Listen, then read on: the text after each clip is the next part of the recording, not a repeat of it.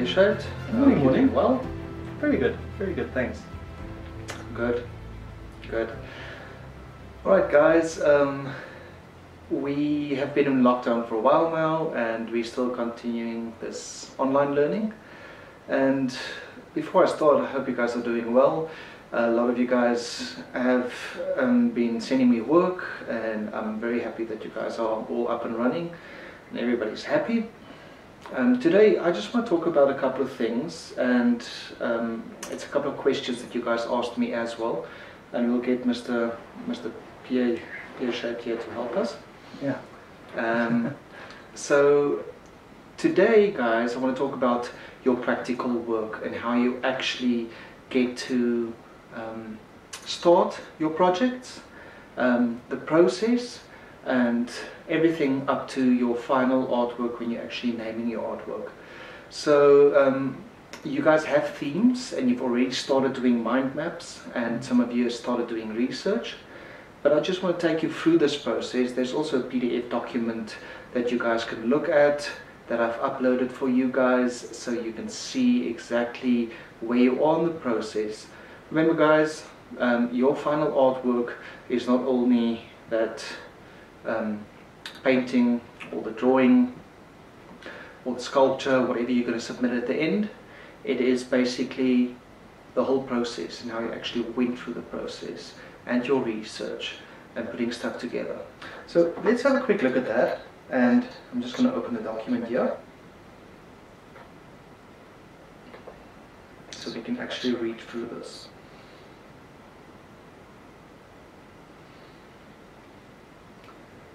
Come on. Yeah, guys. So Okay. So guys, it all started off with your mind map. I gave you guys a couple of reasons why it's really important to do a mind map. Now, I'm talking to the grade 11s and the grade 10s. You have a theme. So starting the mind map, it's very easy to actually look at or start this by looking at the words in the theme. And then you're going to divide those words into sections, and you're going to start writing words and ideas and anything that comes to mind when you think about this theme. And by the time you end this mind map, you will have a lot of words and a lot of different ideas that's really connected with this theme. But there will also be ideas and some thoughts that would be maybe out of the scheme of this big theme. Alright, so that's okay. And it's alright to actually go beyond and maybe find your way back, because that's the way the mind works, we said. So after the theme, after the mind map, you guys are going to start your initial research. So the initial research, guys, it's not your thumbnails.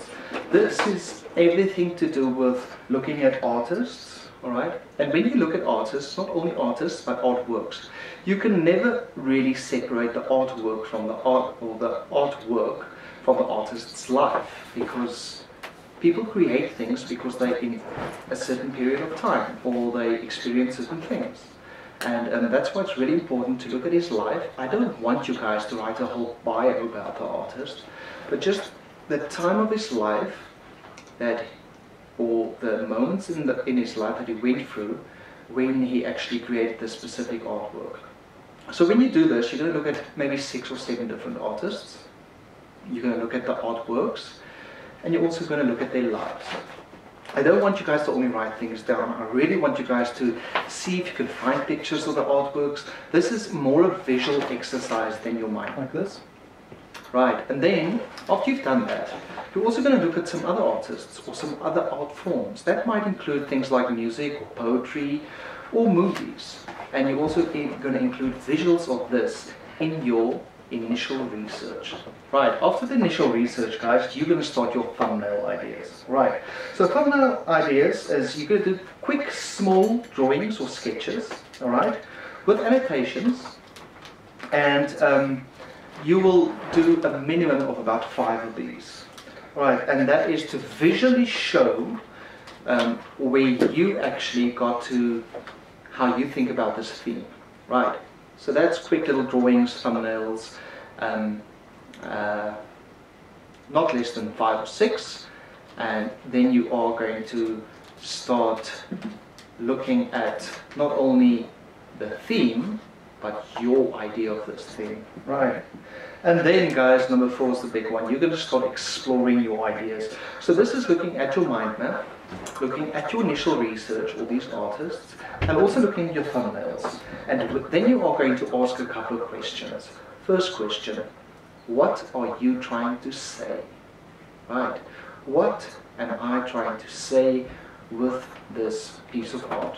Right. Remember, guys, I told you that art is not only to create beautiful things, but it's actually to change the way people think about things. Right. Then the next one is your personalization. Guys, it's very important, and I know I've been hammering on this, right, Mr. Piaget? Yes. We've been hammering on this a lot. It's to do with your personality, your personalization. How can you take this theme or this idea and make it your own? Right. So what are you trying to say? And then how can you make this personal? Right. Yes. And then what would your message be through the medium you're using? For example, if you're going to create a painting and you're going to use oils, why are you using this medium? What is the message? Does it make sense? Does it relate to the theme? Right. Then number 8, exploring and experimentation of color, media and compositions. Right. So what you're going to do is you're going to start experimenting. This is all these little paper samples and getting paints together, or maybe looking at some digital images. Maybe you might think that this might be easier for me to actually use a photography kind of theme. Also, reference is very important. Alright, so you're going to look and explore and experiment with different colors, media and compositions. And then number 9, guys, the viewer's consideration. Alright, so this means if I actually look at your artwork, or if somebody comes in and they look at your artwork, how does the artwork relate to me, and how do I relate to this artwork? So there's always a communication between the viewer and the people that creates the artwork. And what would that be? And how can you actually enhance this? Or think about ideas, how you can actually include the viewer in this artwork. Right. And then the last one is reflection.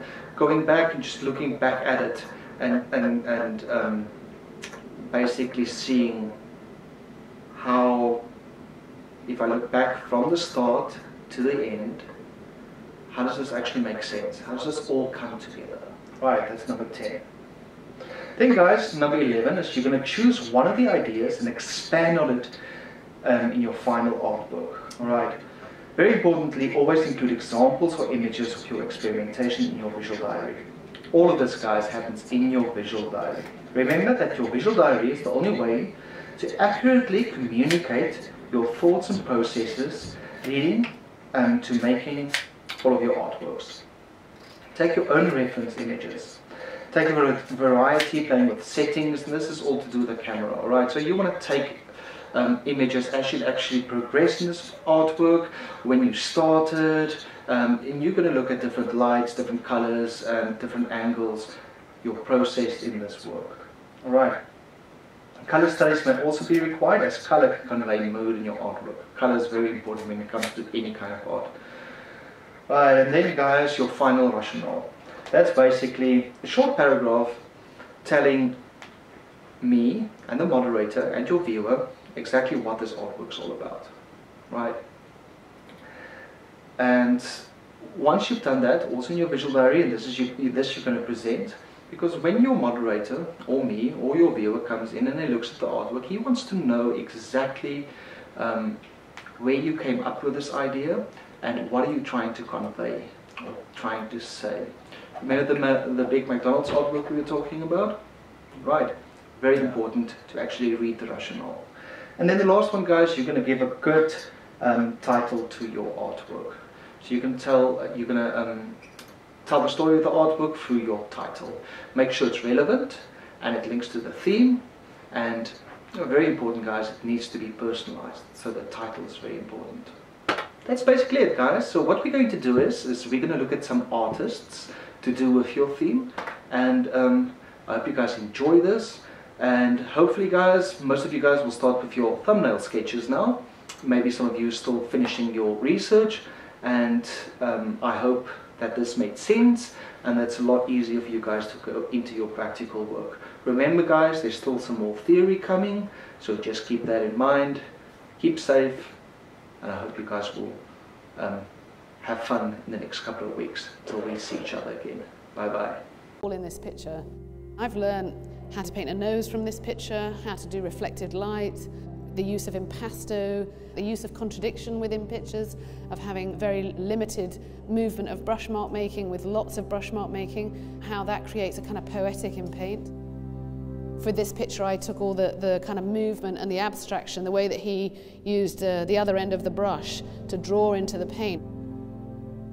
Often people start figuratively and then end up being more abstract, and I found that when you get to a certain point in figuration, you've painted so much you're almost afraid to go to abstract. So I started the process the other way around to force my hand.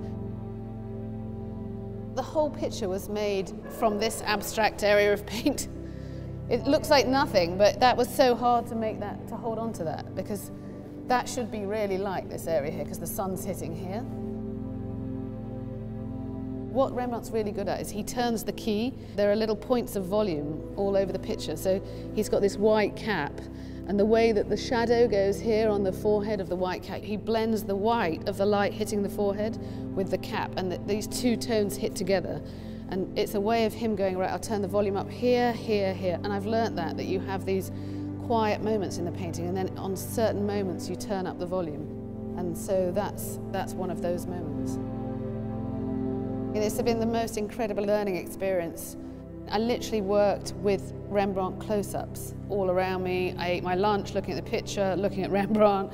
It makes you raise your bar. It's like deconstructing a great piece of Beethoven or something like that. It's on that level. Rembrandt is like a Beethoven, a Shakespeare. I mean, he's that level of humanity, of someone who can turn that screw inside you. You can see so much modern painting. The whole picture, if you divide it up, you know, there's a Rothko here, there's a Rothko here. Think about Bacon uses a limited ground with impasto paint. I mean, that comes directly out of Velázquez and Rembrandt. What this show really exhibits is how many artists have looked at Rembrandt and taken different things from him. The dexterity of imagination and human thinking and ways to look at the world and themselves is just, you know, it's all here, isn't it? And Rembrandt becomes this pinnacle. You know, you can take any of these pictures and see Rembrandt. If I was Rembrandt in 350 years and a lot of artists are doing work about my work, I'd be so happy. So it makes him a young kid on the block. The marriage, the mirroring of all the pictures here is just inspiring, isn't it?